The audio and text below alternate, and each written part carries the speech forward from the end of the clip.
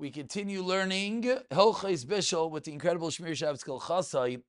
We finished yesterday and we pointed out that we have to go back to discuss cases of ta'usim, of mistakes. So we'll go to the footnote Nun Tes, in which he begins and talks about the footnote Nun Tes was in the third condition being das.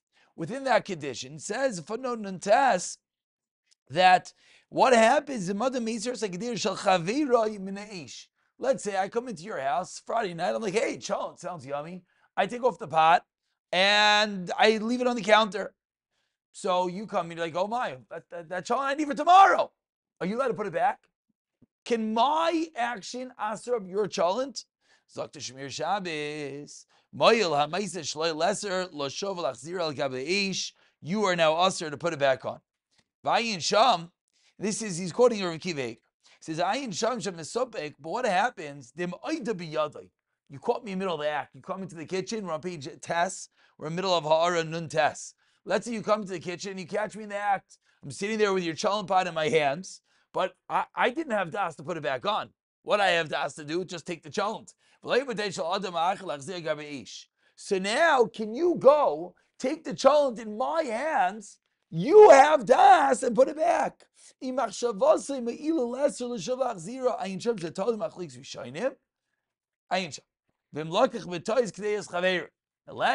so those cases, he seemingly wants to be machmer, like Rav Akiva Eiger, you could ask your friend Shalom.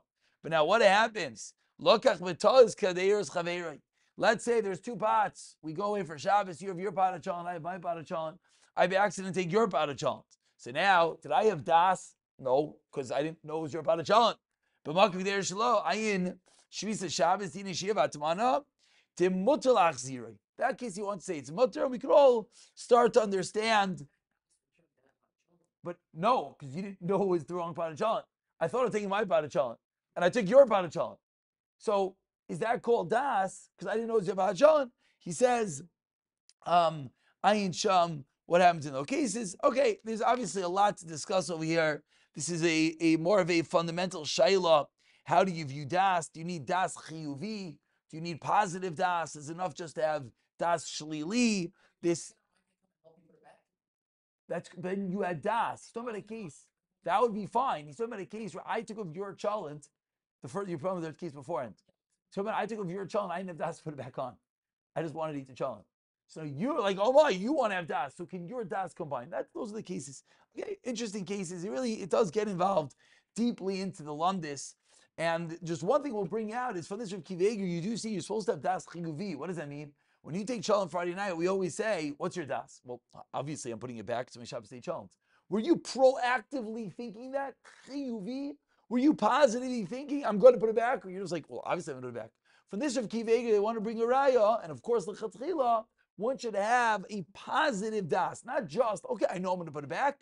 But that's one nikuda that we could take out of it. And now we go back to where we're up to, which is, we are up to Chav Gimel, which is really the direct segue. We started this yesterday, but at Chav Gimel, yeah. You still didn't answer if someone takes something like, or takes something soup, and then I realized I wanted. So that's Chav Gimel. That's Chav Gimel. No, well, wife and you is something else. Wife and you is something else. But Chav Gimel is when you have two pots. Let's look at Chav Gimel first. Shtei kederos hamedas agabe eish. Two pots that are on a fire. Bachas nimsa tavshel miyud l'sudas erev. One of them is for Friday night. Ukter sheni atavshel miyud l'sudas abayk. V'tah v'heser ba'erev esagidei imatavshel miyud l'sudas abayker. You took off the wrong pot.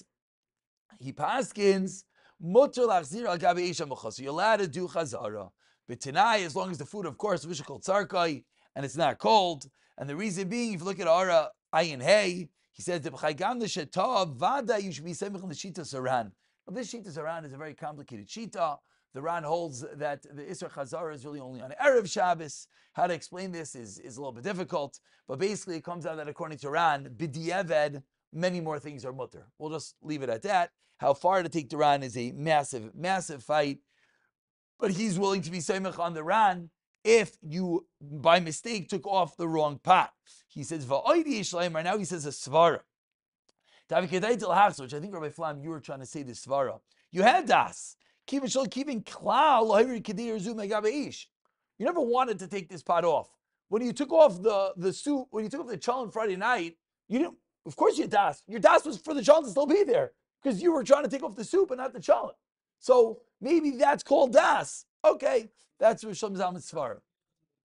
Yeah, that's the chiddush. That's the chiddush that Rishon Zalman. But I think that was what bothering you is that there's always two ways to declare das. If let's say Friday night, I took off the challah instead of the soup. So if I were to ask you, you say I'm taking off the soup. So where in your mind is the challah? On the flame. That's called you on das for the challah to be on the flame. That's Rishon Zalman's svara. But either way, if you want me to say, now Rabbi Katzenstein, your question, you want to know, what about if you and your wife have a machlekes? So number one is you should see the shver, and then I love you. But number two, no, not my shver. Number two is usually these things go by whoever is in charge of the kitchen. There's a lot of shilos in Tilas Kalim. We have shilos this who's magdir chatzitzos and who determines mavusha called sarkayim. Chayred has to whoever's in charge of the kitchen and teach their own. In Hilchos Brachos we have this. Who's kaveh at the end of the meal? Okay, there are lots of machlekes achreinim, but we'll leave it at that. Chayra doesn't. Chayra, if let's say the woman is in charge of the kitchen and she just didn't ask you and you wanted it later, that's beautiful. You wanted it later, but she had to take it off and that's her job. And chayra, it's going to be game over. Now there'll be other ways of dealing with it. Right now we have two beautiful eterim coming up. Let's go. Chav Daled. Chav Daled. Im halahava shal gabeha nimsa sakadera. If the flame ubayich v'shikol tzarkai he kitana midai. Your cholent, your soup is sitting there, but it's on a teeny little flame. And this, for many people, they have this. They do this bedavka. You want to arrange blechs. You want to have parts of the area, smaller flames, the bigger flames. In the flame, if the flame that the food is on, that which is fully cooked, is too small. It's all one sentence. I just translated in English for you. Mota lahavir es akaderu. You're allowed to move the pot and place it onto a larger flame. So once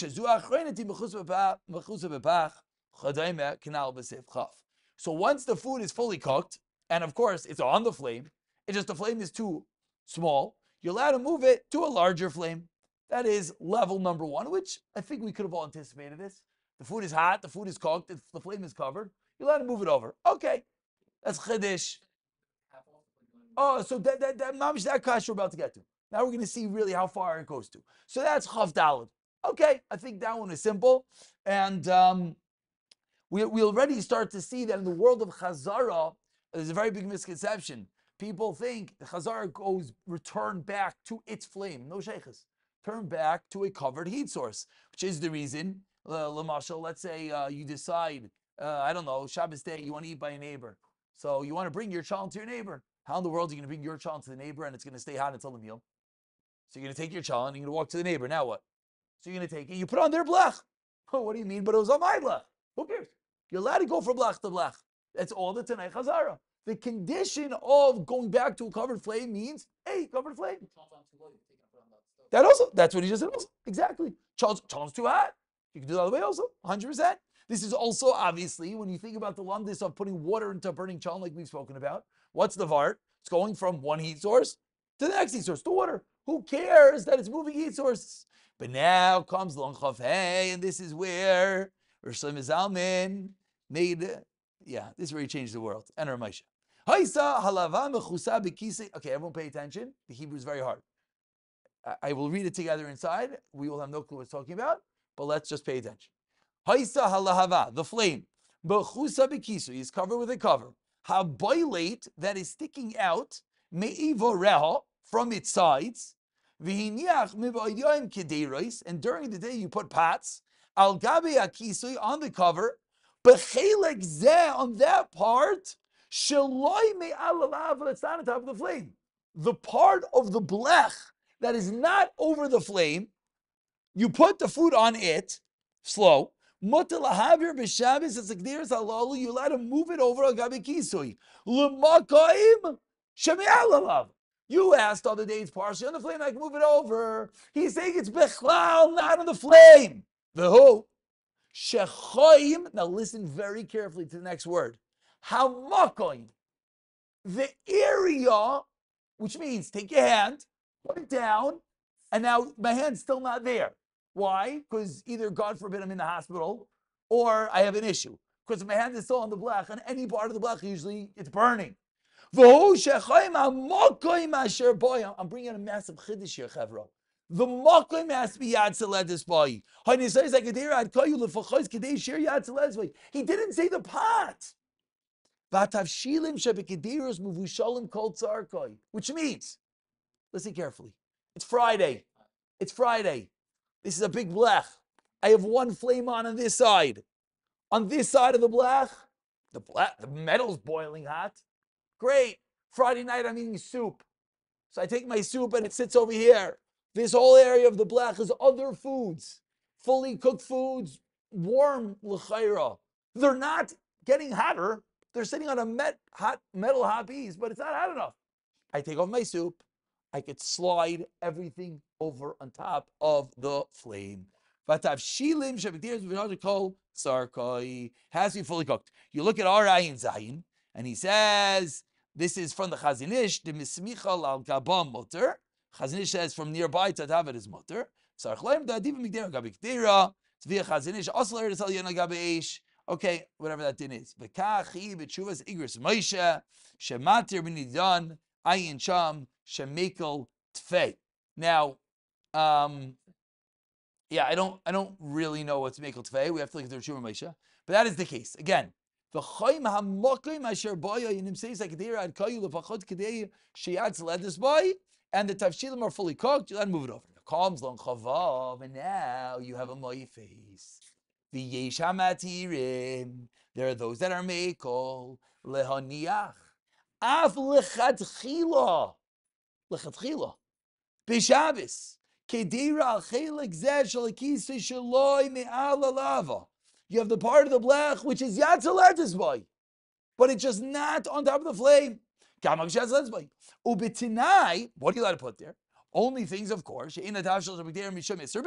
obviously, which means the hainu either it's a davar lach that's fully cooked and not fully cold, or a davar yavish which is fully cooked and even if it's cold.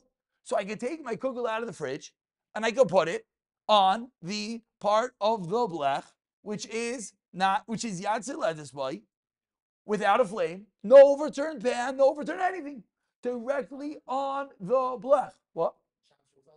That's what you just said. Yesha matirim, to take a kugel out of the fridge, you're not allowed to put it on top of a regular covered flame, because that's called nesina lechatchila. He's saying even though, yes, it's dry, it doesn't make a difference. It gets that ledis boy. And the area is that's let's by it's mutter. Avon mikol makom, but now you can't pull a double move. Mikol makom la'achash and ischama k'dirazu ein la'avir l'makomesh. Now he doesn't really explain why, and we'll leave it at that.